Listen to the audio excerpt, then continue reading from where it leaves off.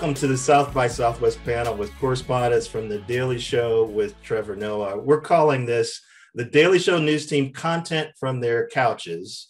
I really don't want to know whether or not they're actually on their couches. We're just going to assume.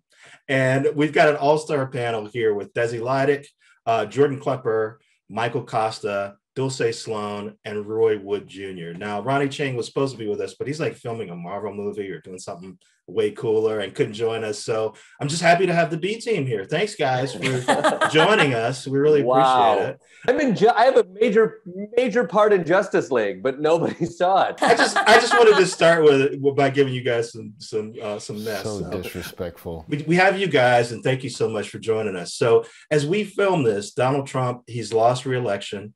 He's on trial in the Senate for impeachment for insurrection. Can we just say job well done? Are we done? Can we just leave now? Is it all over? Never all done. It's all solved, and now we can walk away. That's like clapping right after the hurricane leaves town. There's still cleanup to be done. That's right. Exactly. We got the cleanup crew that's got to come in. But seriously, I guess everybody's trying to figure out, and it seems kind of early to ask this, but how a comedy's going to change now that we have somebody who's sane in the White House. Do you have any sense now in the early days how things might be different under a Biden administration and with Trump out of the White House? There is a misconception that you can't do comedy without Donald Trump as president. The comedy was alive well before him and will be alive well after him. In fact, if anything, we have to mine deeper and harder, and it isn't all just low-hanging tweets.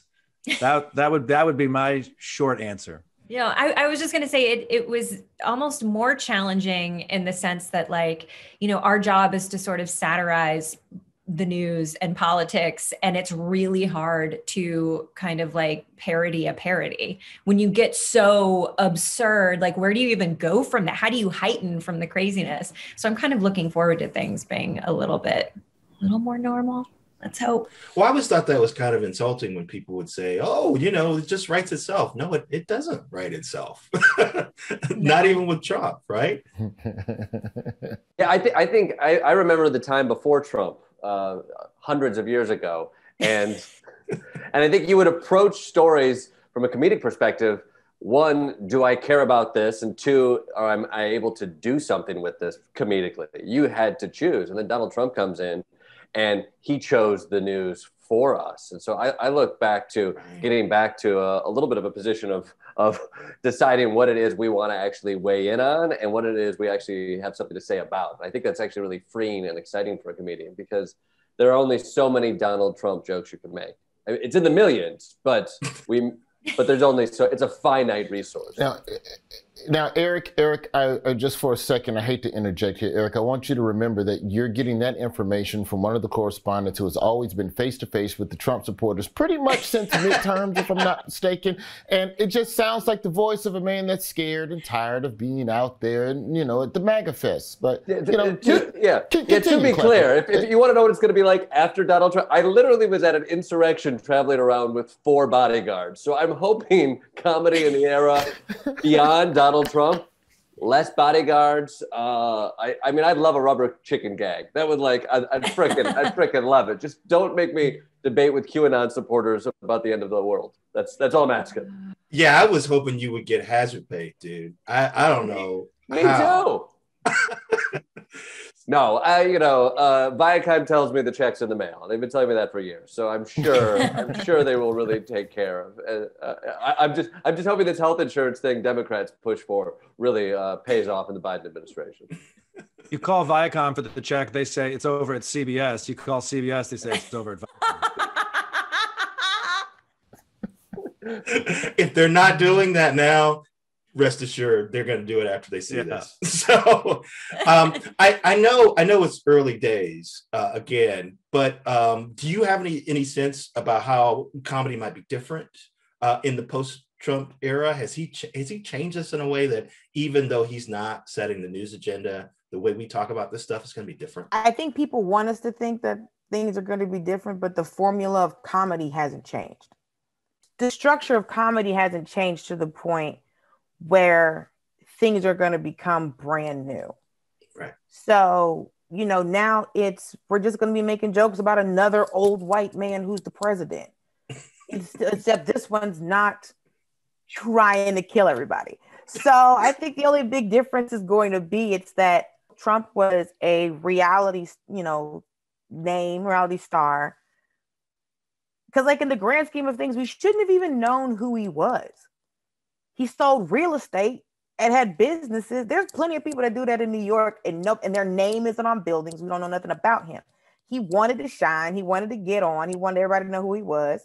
And now you're down as the only president who's been impeached twice. So congratulations. But when it comes to comedy, the structure of comedy, the bones of comedy hasn't changed. It's just now we don't have to talk about this man who was taking up so much bandwidth because that's what he wanted. Now it's, like Desi was saying, he was a parody of a parody. And now it gives us the opportunity to really just do the parody. Because everything we had to reverse engineer what he was doing. Because this is outrageous. Yeah. How do we make this look normal to then make it funny? Now it's, this is regular. Let's just make it funny. So if anything, we don't have to deal with this nonsense anymore. I do think there's like a conversation that I know I'm having with producers in the field and other writers and other correspondents is like, in this period of time, we do talk a lot more now about how much publicity we might want to give something, that there is, even though we're here to tell jokes and we're here to shine a spotlight on issues, like, is there a responsibility in talking a lot about QAnon or talking about, like, should we be giving certain subjects PR? Is there a balance? Is there like a way to do that in a funny way without necessarily like heightening the movement or the momentum of something like that? Those are, and I don't have an answer for it, but there's certainly conversations that we're having in this new era now. That's interesting to me because like, that's a conversation you'd expect to have like at a news outlet. that's a conversation you would expect like CNN or NPR to be having. Like, I always thought your guys' job was just to tell jokes, but it's interesting that you take on that responsibility and worry about giving QAnon or giving Trump, because that's what everybody's asking us journalists. Can't you ignore Trump now that he's out of the White House? I think we start with what we care about, and it's very hard to shoot down a pitch, even though it happens every day, if the correspondent or the producers are passionate about it. So there are always jokes to be found. I mean, maybe not every piece you can find jokes. It's too serious or too sad. It's kind of like what Klepper was saying. Now that Trump is gone, it is kind of nice because we can pitch a little bit more about what we care about as opposed to just reacting to the headline or the tweet. Yes.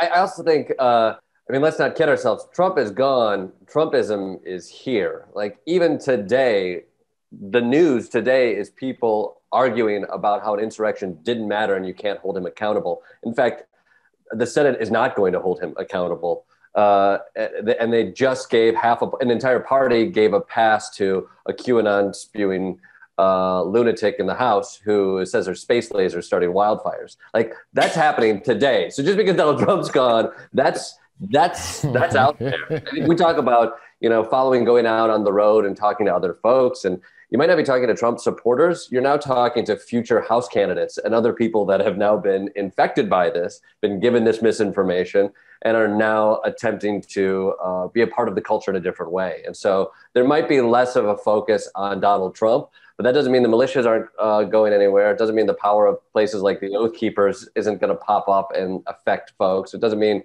Josh Hawley's any more of a piece of shit. And I think because of that, comedy will rise. The show changed a lot, obviously, when the lockdowns happened and everyone had to work from home. We could see on the screen what that was like for Trevor. But what was it like for you guys when the show, when we had the lockdowns, everybody had to work from home and you had to figure out how to make things happen in a different way? I think the main thing was the tech aspect of it, because it was, all right, we're going to send you these lights, we're going to send you these phones, because like Desi will tell you that somehow she connected her iPhone, because they sent us iPhones to film on, because it's the easiest to maneuver. Right. So Desi somehow connected her personal iPhone to the work phone, and then somehow Kosta connected his phone to some work account. So then so he was getting like pictures of Desi's son, and now Kosta knows when Desi's parents' anniversary is. Yeah, so, it's this whole work-life balance. There are no boundaries anymore. I think beyond the tech, Eric, was figuring out the performance within this box. Right. And how, as a correspondent, we have certain comedic tools, and you understand how much being in the room with this person helps to create some of the tension or some of the awkwardness, and you lose that on Zoom. So it was figuring out ways literally in how to work. How do you go through this conversation in a way that's still funny and tracks when all you're seeing is this? And you start figuring out ways to kind of walk out of frame. And, I don't want to give away all the tricks, but we, over time, started learning that. And then, we was like, well, you know what? If I could do that, then maybe I could put up a green screen. Can you send everybody green screens? And then Jabuki is giving us references on microphones and condensers and sound dampeners. So it's definitely been building the plane in the air. But, thankfully, everybody started out at the same place. In a nutshell, it took a global pandemic to get actors to actually appreciate the tech. Right. I will say I have never had more respect for our crew and how many people it takes to put together a TV show. I mean, it's so hard. That's so funny because now that I'm doing it, I've never had less respect for our crew. So when Michael drops out a frame, just know that somebody unplugged something because they got upset. There are huge hurdles technically. There's also huge hurdles emotionally. I mean, we are in our homes. I don't want to show everybody my bedroom. I don't want to show people where I eat dinner with my family. Right. Well, especially after that bit that Dulcé did, where she was looking at everybody's backgrounds. Man, I'm afraid. Totally. I'm afraid That's for you what to I even mean. see. I mean, obviously you read, but I can variously see a book that says race baiter. So That's my book, by the way. I'm sure I knew that available it was in stores everywhere. I don't know. I Zoom with my friends back home and in Michigan, and their background is a pool or a tree. In LA, they got like avocados behind. I mean, this is New York. Like, we're all in tiny apartments with families, and it's brutal. You want a tiny apartment. I live in Queens. Yeah. Dulcé and I live together in Queens. So But your wife and child, unless I'm a sister, wife, you ain't in here. That sounds like an 86. It is. Kosta's absolutely right, because I was shooting for something and they're like, oh, well, can you shoot somewhere else in your house? And I was like, no, this is my house. You get to see this. Many people have asked me, is that a bathroom curtain? Bitch, does this look like a bathroom to you? What are you talking about? You don't got a shower curtain. Don't play yourself like that. But it has been a lot of. I would pay money to see that conversation in full. What this is a bathroom curtain? You're out your mind. These are fresh from Amazon. Don't play yourself like that. I made this terrarium, so that's been the main thing. It's because I always talk to crew because I always want to know what's like. I'm like, what's this? What's this do? How you hold this mic? What's going on? And for me to be in here doing this on my own, I'm like, listen, I didn't go to school for this. I'm a theater major. I have a degree, and none of this stuff is happening right here. I didn't sign up for that. I'm talent. I'm supposed to walk in, you mic me, and then I sit. And that's what she came for. That's what she was born to do. All this other stuff, it's been a lot. I mean, I was glad to learn it, because I know all the technicalities, technerations. But girl, she's done. Unless y'all gonna start sending somebody over here, I get a man. Other than that. It's a full-on family affair. My husband is like often holding the camera. I'm like prying the scooter from my 5-year-old's hands so that I can set up a dolly shot. Like it is all hands on deck at all times. So it's we're definitely learning all angles of it. And after the lockdown happened and you guys were forced to work from home, they tacked an extra 15 minutes on the show. So like, did you welcome that? Because maybe you might get more bits on, or did that make it even tougher because you've got more time to fill now? It's not tougher because a lot of that 15 minutes goes to Trevor being able to go deeper into being Trevor and exploring the conversations with the guests. And you can tell, you can just watch the interviews in the 30s versus the 45s, and Trevor is really pursuing his curiosities with the guests. The thing is that as we got better at this, the time, and I know Kosta can vouch for me on this, where the turnaround time from idea to conception to edit from conception to air got shorter and shorter and shorter. It would be on Monday. Can you shoot this Thursday? What type of equipment do you have? And somewhere around November, December, it was, yeah, we're going to shoot this tomorrow.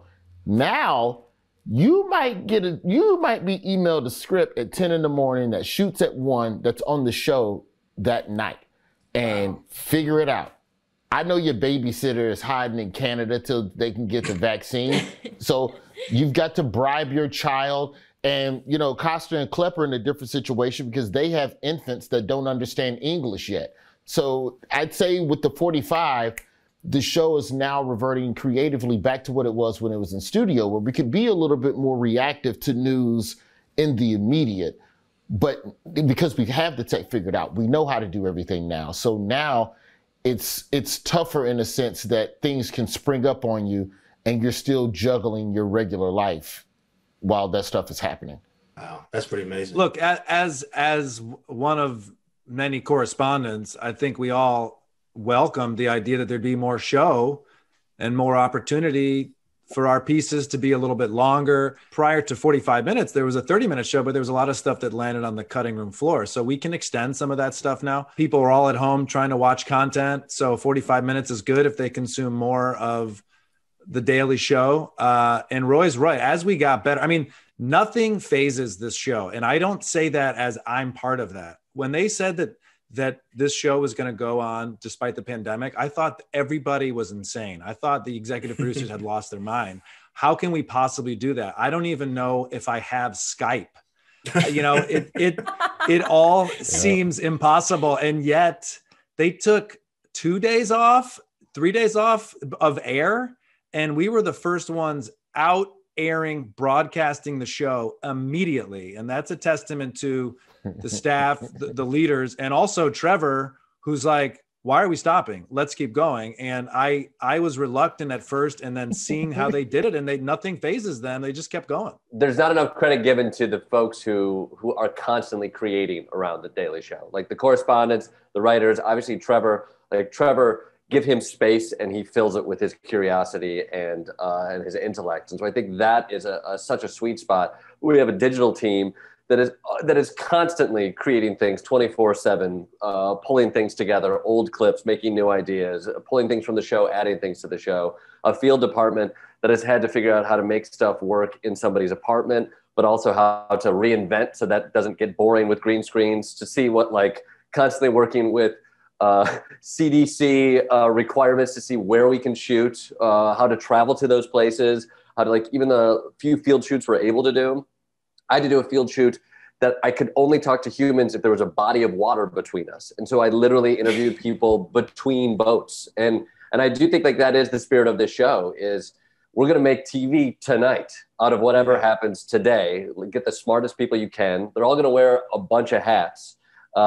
You're not just somebody who does one thing on the Daily Show. You do a bunch of things. And so I do think that's part of the reason this show has thrived during this, because it's asked of everybody, like, wear a bunch of hats, be as creative as you can, and work fast. And luckily, that's been the job since day one.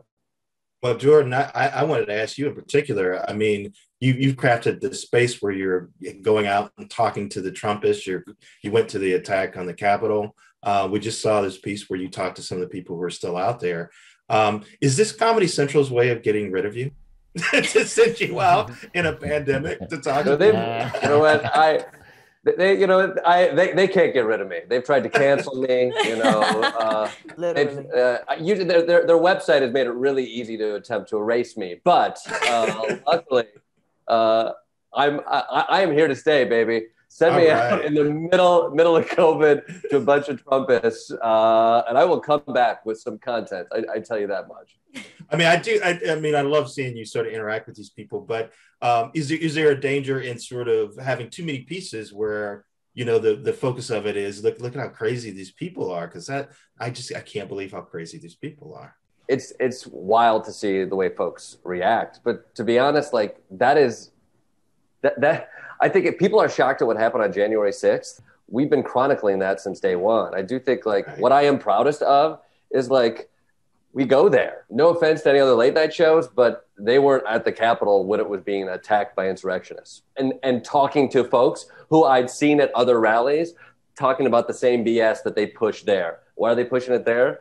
Because the strongest and most powerful man on earth is giving them permission to do that. And so I do think like it's been scary since day one. And, you know, there's always the conversations about like, what are we giving air to and what have you? I think when I'd go to those rallies, it wasn't us just trying to find the dumbest thing being said. What we were tapping into is what was being said at those rallies. Like, these are the conspiracies that are going on. These are the mindset. This is the misinformation that's not only coming from somebody like Donald Trump, who has all the power, but it's coming from media outlets like Fox, Newsmax, OAN that are like crafting this narrative. And so I love finding the comedy in that. I love going to places and seeing what people actually think, actually being there.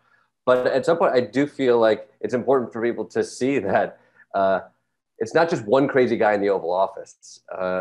This point of view spreads, it's out there, and it's become ideology, and it's become identity, and it's become an American identity that sometimes we have to grapple with. And we're not just going to grapple with it through one election.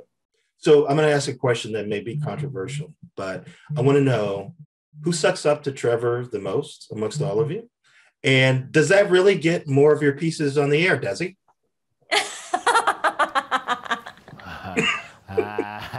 Who me? I just have to say, I think what Trevor is doing during this moment in time is just unbelievable. No one can start a conversation like Trevor Noah. I have never seen talent or intellect like that ever before in my life.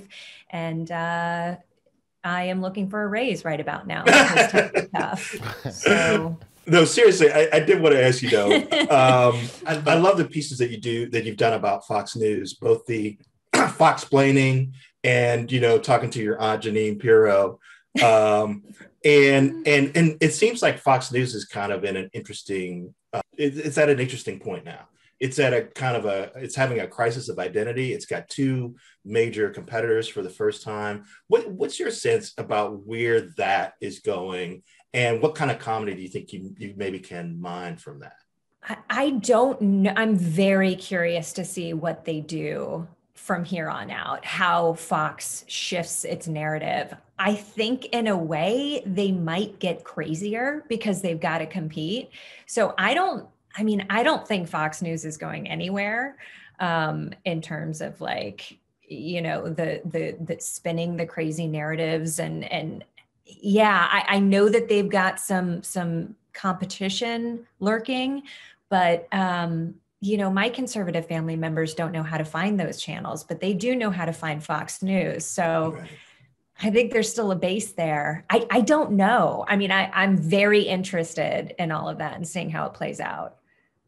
You know what it feels like? It feels like when MTV expanded to MTV2. And so like, it's like MTV is where like the older Gen Xers went, and MTV2 was the wilder, crazy, like ESPN2, like that's what OAN, that's what those networks feel like. They feel like whoa, that's really extreme. And I just think that's probably, you know, to Klepper's point about Trumpism, he's created competition for Fox News. Like that's unheard of.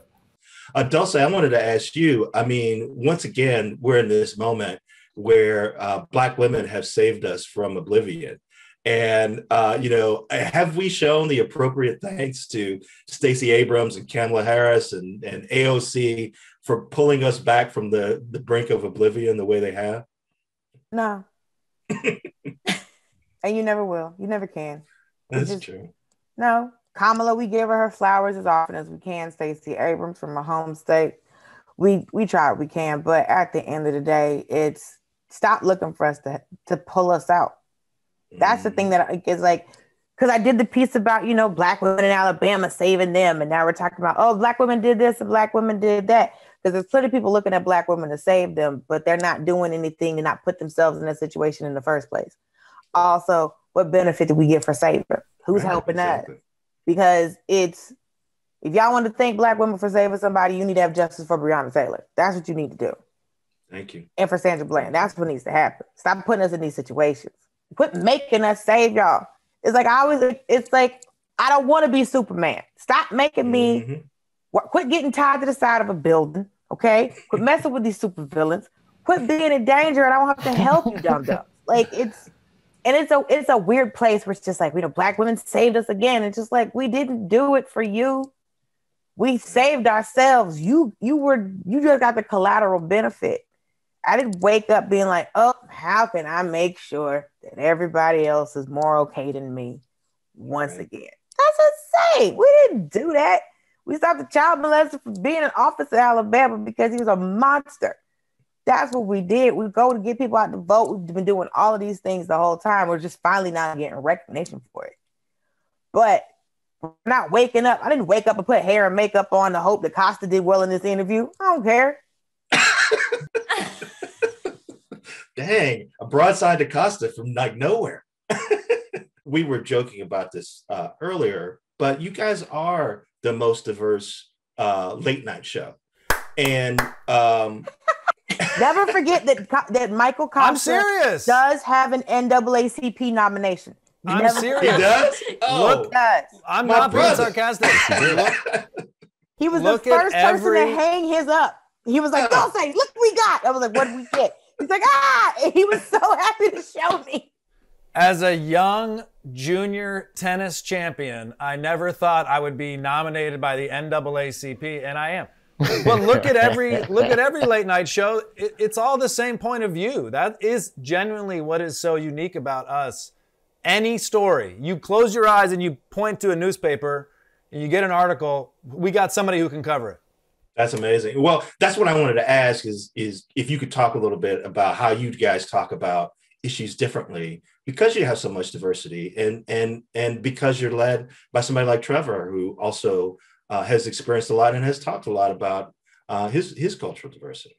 It kind of funnels down to who we think would have the best voice for it. Because when there's women's pieces, there's me and Desi. When there's, Black pieces, there's me and Roy. When we have to yell at the conservatives of America, there's, Desi, Kosta, and Klepper. But I think what we have done is that when there's a story, it's not always, here's the Black story, Roy, Dulcé, Jabuki, go. Sometimes it's what's the best way to tell it from a comedic angle.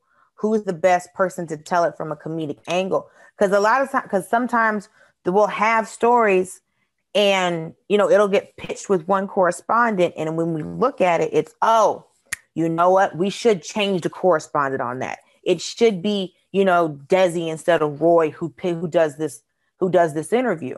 Because sometimes it's not always the obvious choice isn't always the funniest choice. Right. And, Trevor, when I first got there, Trevor was telling us when it comes to ideas for pitches, he said, look at the obvious thing. Now look at the exact opposite side of it or the side that you don't agree with.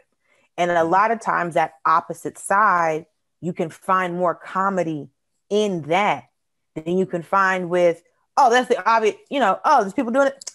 Then whoever, that's going to be a perfect fit. So I think what we do is, as much as we are diverse, we're telling diverse stories.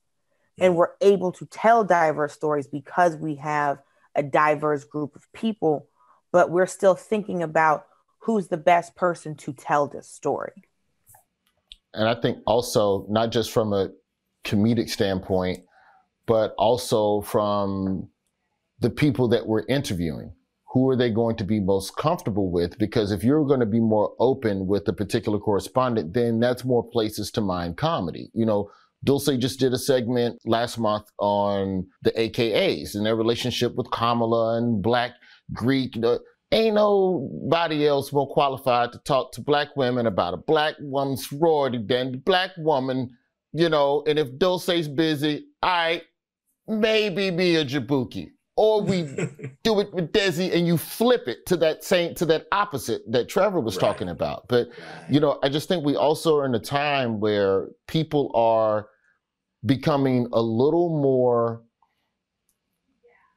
viewers are becoming more conscious about who is telling their story and who is attempting to champion their voice. So I think that's something that it's part of figuring out who goes out the door. And I'm not going to say that that's the most important, prevalent part, but it's in the back of your head as well. Because if you have Jabuki sitting right there, there's no reason why I should be touching the LGBTQ story unless there's a specific reason creatively that it makes sense for me over Jabuki. So that part of it, I think that's where the diversity really gives us a leg up on. We can send anybody and anybody can be comfortable talking to us as well. That's why we send Klepper to the rallies to talk to all the white men. And not me. Michael, I did want to ask you, you know, you sort of inherited. Finally. Yeah, exactly. You sort of inherited the goofy white guy slot that we saw get handed down from like Colbert and Helms to Rob Riggle. Jordan even had it for a little while, I think. Yeah, I'm coming back. I'm coming back for it. I can't let go. I need it. I need it. Give me goofy white guy. If goofy white guy helps you get the career of those four people you just mentioned, I'm fine with that. But I don't know if it's a guarantee. But I think it's great that the show has kind of created a space where you can sort of talk about white cluelessness in a way. And it seems like you've done that. Jordan's done that. Can you talk a little bit about finding that space on a show where, again, you know, we talked about kind of the diversity and how you guys pride yourself on being able to address a bunch of different subjects? Well, I think it works because I probably don't think I am that clueless. Mm-hmm. You know, so it's a little bit like, oh, I can't be this clueless. But then as I read some of the words, I'm like, I did think that once or twice. Yeah. So look, there's a lot about the white male stereotype that I fit, but also I would love to make fun of. And I am sure everybody, in reference to their gender, their sexual orientation, and their race, there are parts of those things that they also think deserve to be ridiculed. So for me to wear a full Windsor knotted tie and talk about how rich white kids should get preferential treatment when applying to college, that is funny. And by talking about that in a serious tone through my character, it 100% points out that it's ridiculous. And it's fun. You know, I think it's fun. Do sometimes people show up to my stand-up shows on the road and go, hey, that's not the guy we saw on The Daily Show. Why can't you do that skit? And I go, well, you know, that isn't actually me. Sometimes that happens, but I get to tell jokes to a camera prior to pandemic with Emmy award-winning performers, writers, producers. It is like comedy PhD school. So if I get to play the guy that gets kicked in the nuts 6 times in a row in one sketch, I'm okay with that because they don't always put me in that role. And, you know, I also get to pitch things about why I think the Great Lakes are important. And they are kind enough to send me to Toledo, Ohio, and do a whole piece about how Lake Erie should have a Bill of Rights and actually have the same rights as a person and has become a person legally. So I get to do some serious stuff, and I also get to do the, oh my God, I just threw up in my mouth and swallowed it again piece, which is fine.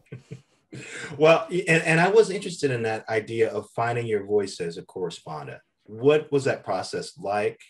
And is there ever a point when you sort of feel like you're there, like you kind of know where your voice is on the show? I used to be really angry early on.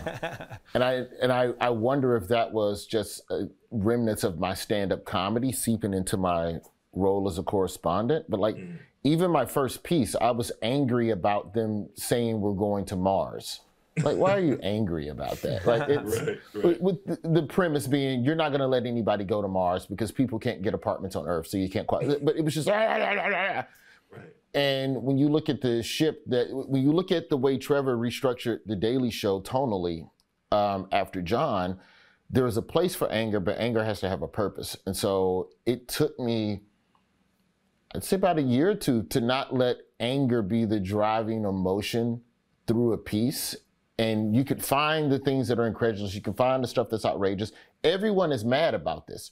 So me joining you and being angry isn't always going to be the best way to inform and educate and present, again, like Dulcé said, flip it to the other side and show a different way through the topic. And that's where you're able to find a lot of new comedy. And, you know, I think that behind a lot of anger is hurt. So if you can find hurt, you can usually tap into what people are feeling without matching their level of screaming and yelling. I feel when I joined the show back in the day, under John, pretty classic correspondent rule, which like it's irony. I'm this heightened, dumb white guy version, and irony is the number one thing you have in your tool belt.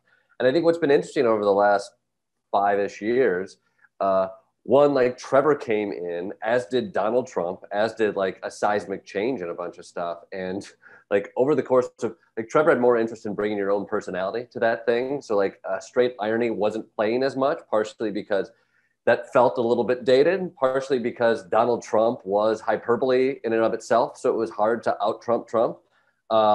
And you felt that skill set and the correspondent sort of shift. And, you know, I went away and I played a high concept character at one point, and then also did shows as myself. And I feel like even now, like coming back and doing stuff on the show, like you still play with irony, you still play with being the dumb white guy and that character that is there. But I think because like Donald Trump has stripped people away of their BS, and now you are just versions of yourself in some way. And so I think that's part of that is what's really fun to play too. It's like I see myself going to rallies now, and it's not that I'm some dummy talking ironically. I can use that tool here and there, but more often than not, what people respond to is like they see yourself within that character, because that's kind of where comedy is right now. Is we want to see authenticity. Even if you are using other comedic tools, you have to be able to show them what your point of view is underneath, and not just live so far away from what the point of view that person who's experienced it might be. That makes sense. And Jordan, I got to say, man, I have all the respect for you, because I love that interview you did with Adam Schiff, or where you got him to say batshit on camera like that. Like that was amazing. You know, a lot of seasoned journalists have tried to get powerful people to swear, but what you do is if you stand out in the cold and you really go at somebody for long enough with stupid questions, you will get them to swear, and then you will put that on Comedy Central. And you will earn your health insurance for a week. So that's I hope so. beautiful. I hope so. So Yellow Cross, is that a thing? They sent me something for Yellow Cross. I'm hoping that's a thing. Yeah, we'll get back to you on that. So, but I did want to ask you guys too, and this is something that we talked about before we started. You've been doing this for a while now without an audience. And I wonder, do you see things eventually getting back to the point where you get to have a studio audience? And are there things that you've learned from this pandemic experience that maybe you think you could retain, you could keep doing, even if you get back to the point where you're in a studio and you're performing for a crowd again? I do think, you know, we will eventually get back to the point where we can be with our audience and be back in the studio. We have no idea when that's going to be, obviously, but one interesting thing that's happened in this period of time is I think the show overall has been able to take more risks with certain jokes. You can go a little bit darker. You can go at something with a different pace. You can take chances that you might not be able to otherwise in front of the audience, because you don't know how they're going to react, or you might have to time something in such a way that you know that the audience is going to have this reaction. And I think like creatively, I know the writers have had a lot of fun with that. I think Trevor's having a lot of fun with that. This version of the show tonally is different, and it's kind of a cool creative exploration in a way. And I think some of those risks might kind of continue throughout, even when we do go back into the studio. We might be able to still kind of play around with that. Y'all aren't scared of like your timing being off when you get back in the studio? Because like when we first started, instinctively I'm like pausing for a laugh, and I'm like, oh wait, we're not performing a conversation, I'm just having a conversation with Trevor. So stylistically, now for like, we're at a year now at this point of no audience. And like my fear is that the moment we go back with an audience, I'm just going to start talking to Trevor again, and the crowd is laughing. I'm just like, shut up, we're talking. And like, that's my biggest fear. It's like how this will alter us as a performer. I got to get back out on stage and do stand-up at some point so I can. I mean, I was pretty used to performing jokes and not having a lot of laughter. So for me, this felt very comfortable. You know how Olympic swimmers will train in like 4 bathing suits, and then when the Olympic meet comes up, they just wear 1 bathing suit so they feel faster? I feel like this is our 4 bathing suit wearing time. You know, we're like performing comedy for nobody. And even though there is somebody, and we're thankful that there's people watching, but there's no immediate feedback. And if there is immediate feedback, and if one of your takes was so hilarious, all you hear is a delayed Zoom response from the producer that says, okay, let's do that again. So I'm looking forward to the audience coming back in 2039, and it's going to kick butt, man. Well, you know, it's weird. So as a viewer, I thought I saw on the show a different way of cutting segments, like a faster sort of editing technique. To make up for the fact that you didn't have people laughing and reacting anymore. And I was wondering, was that something, did that happen? Did you have a sense that maybe even the editing style of the show changed a little bit to get to the jokes quicker because you didn't have an audience? It definitely did. Yeah, it definitely felt like, especially with Trevor, like I noticed their progression changed successfully, you know, and I think you're right to pick up on that, Eric. I don't know if it was a decision, but look, The Daily Show does not stop creating comedy, and it is evolving and progressing and adjusting and moving every single day, and that's what they do well. And I'll let the others answer. When I say I didn't know if it was a flat out decision made, because like I don't even know where the editors are right now because no one's in the studio, so I don't know where these cats are at. But I can say that for me, I don't know if a decision was made, but I can say that it does feel different.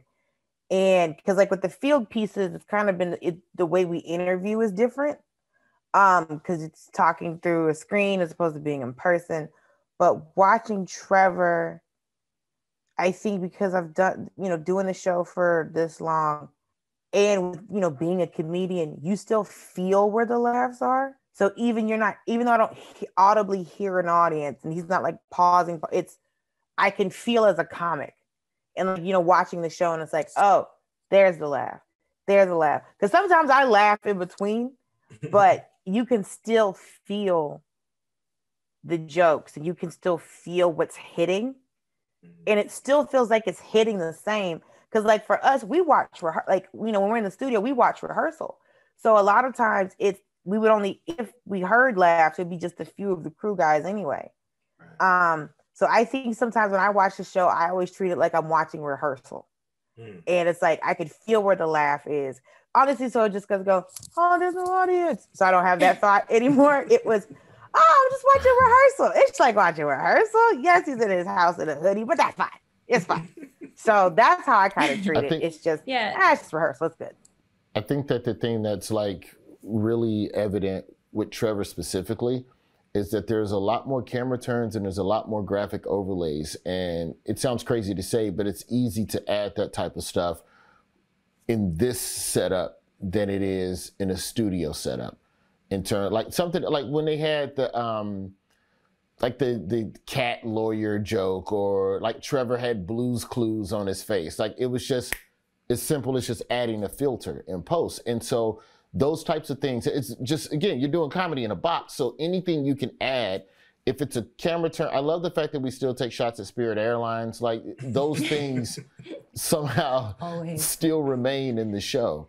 But I don't think that those things inherently, I don't think that creatively these are comedic vehicles that we would have explored right away in studio, because in studio you have so much more higher tech stuff available. It would have been a full conversation about a Blue's Clues graphic build out and comedy, sketch, and no, just I'm gonna turn this way. You're gonna put a Blue's Clues dog on my face, just like the Snapchat, TikTok filters. Everybody gets it because we're all living in the same world from a technical standpoint. So certain jokes that would be considered simple in the pre-COVID times are on par with the way everyone consumes information now.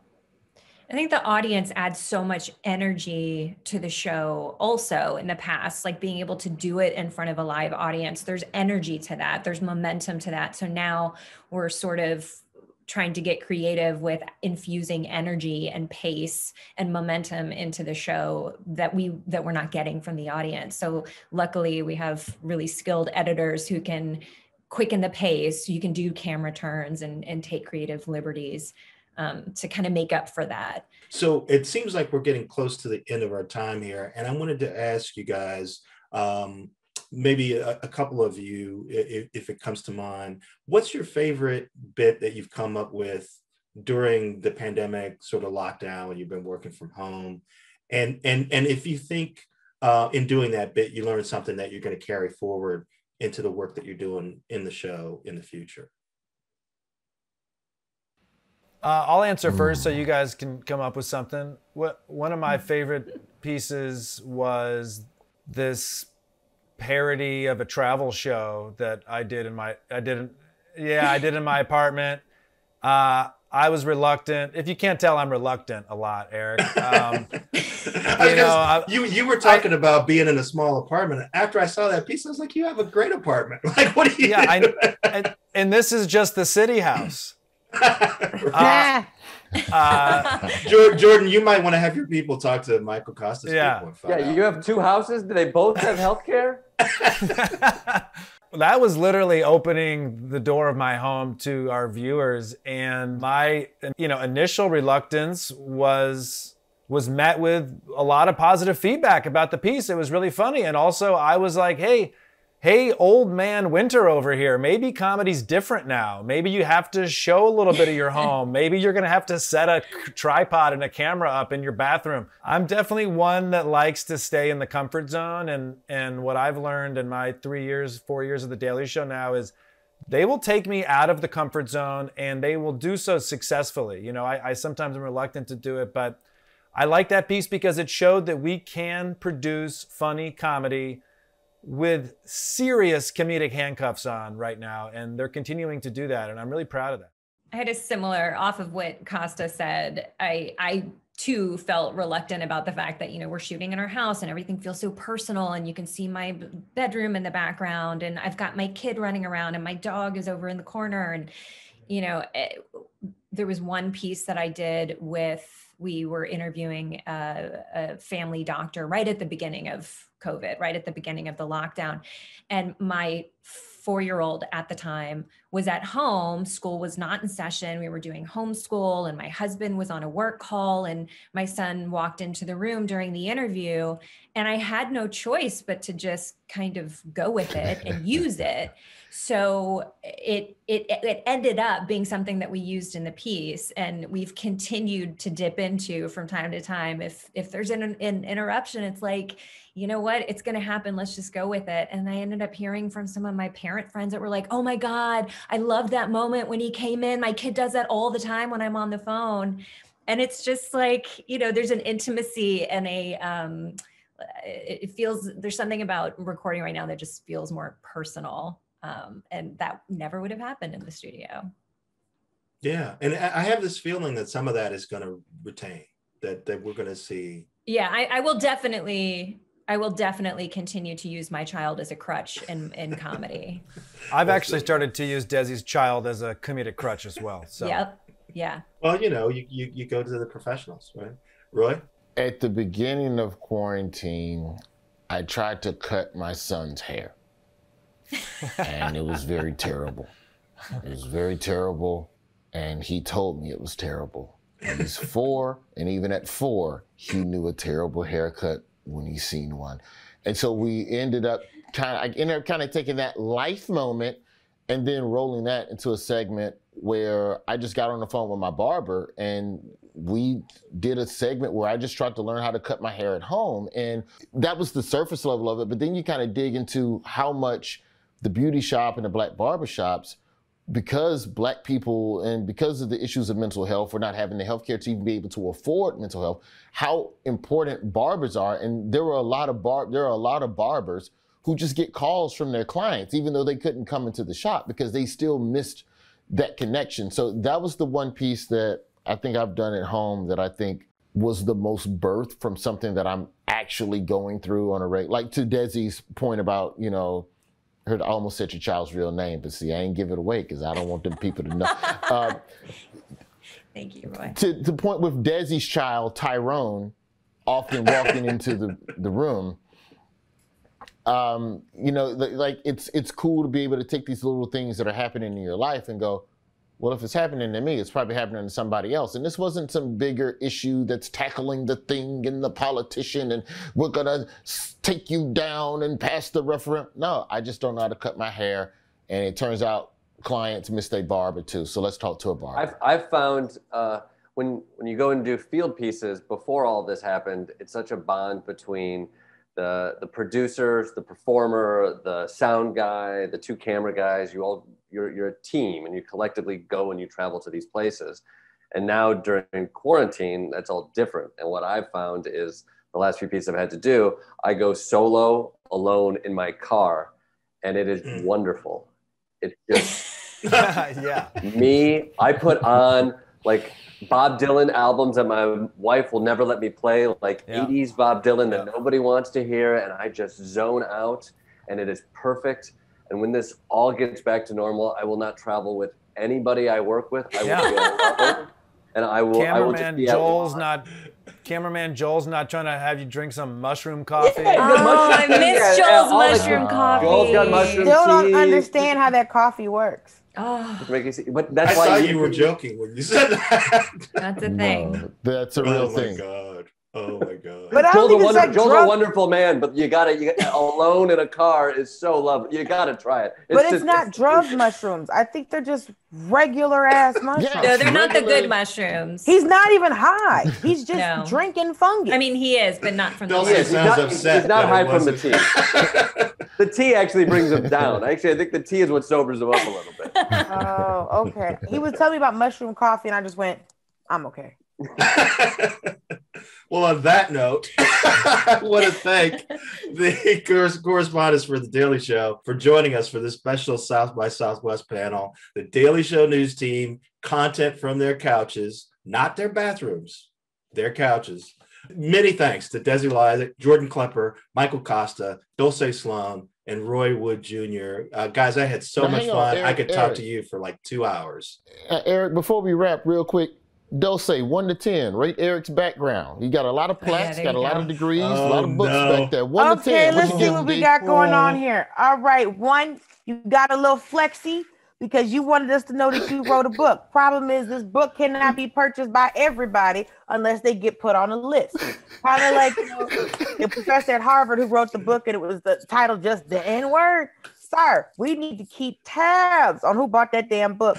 Also, they had to put your picture next to it for a reason. I see a plaque of some sort. I see framed. Nice. I see framed art. Accomplished. So I see you accomplished. I see some type of article in a frame, some type of certificate below it. I don't know if you earned something or you own a sip and paint. That could have easily happened. I see a lot of books that are vertical and horizontal. This is one of them bookcases where it's just like, listen, I read books, but like I don't want to be like a bookcase guy. So I'm gonna give it a strong 8. The color scheme is not that great. No, thank you guys so much, man. I'm fans of all of you. This was a treat, the highlight of my week for sure. Thank you guys so much.